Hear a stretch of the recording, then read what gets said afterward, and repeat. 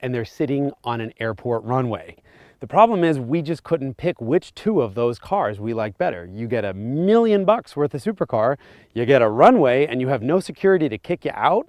I think what you need to do is line them up, race them, and see which one's actually fastest. So I think we'll race the V8 car against the V10 car. The winner of that race gets to race the V12. Sound good?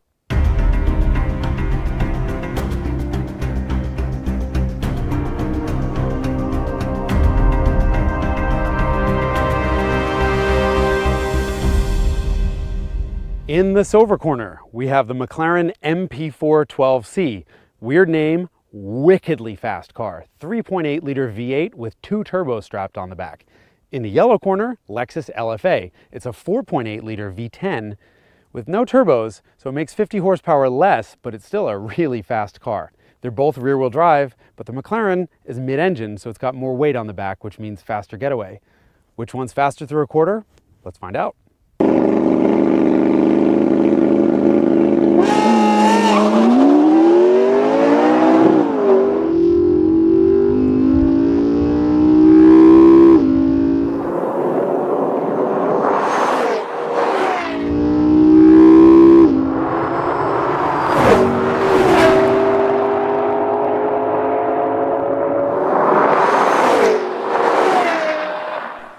And the McLaren wins. Let's go back and take another look at that launch in slow motion. Off the line, you'll see both cars get moving with just the tiniest bit of wheel spin, but the McLaren's rear weight bias helps it jump ahead. And that's exactly where it stays for the rest of the race. The Lexus V10 screaming like a Formula One car, but screaming's not enough, and the McLaren gets to the quarter-mile marker 0.8 of a second sooner and nearly 6 miles an hour faster. All right, Lexus, kind of the slowest of the bunch, but that's all right because it sounds the best. Anyway, round 2, we have the McLaren up against a V12-powered Lamborghini Aventador. This is a 6.5 liter V12 that makes 101 horsepower more than the McLaren does.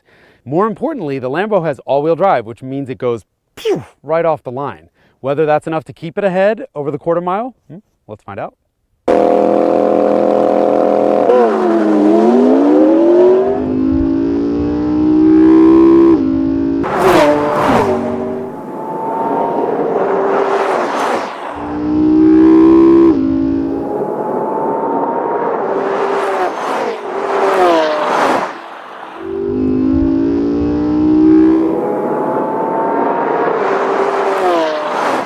Wait, what?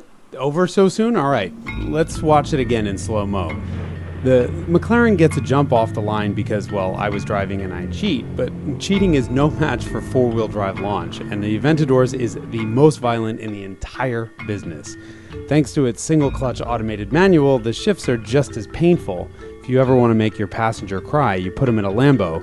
Luckily, it's all over in just 10.6 seconds, with the Lambo coming through the quarter-mile mark at 133.9 miles an hour. But does that mean the Lamborghini Aventador is the fastest carbon fiber supercar in the world? No.